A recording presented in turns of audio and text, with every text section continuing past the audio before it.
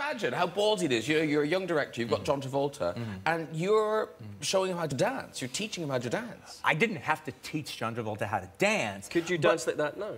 Oh, yeah, no, I wanted him to dance a particular way. It was a certain kind of way. I'll do it. You don't need to do it. What?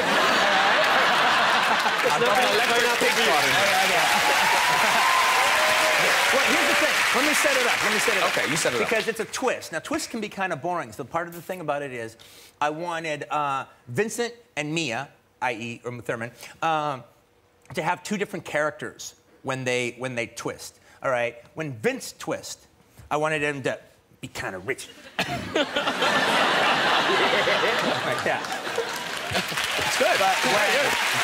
Thank you. But when Mia twists, the image that I had in my mind was the Zsa Zsa Gabor cat from the Aristocats. And there's that one little scene where the Aristocats dance, and she kind of like...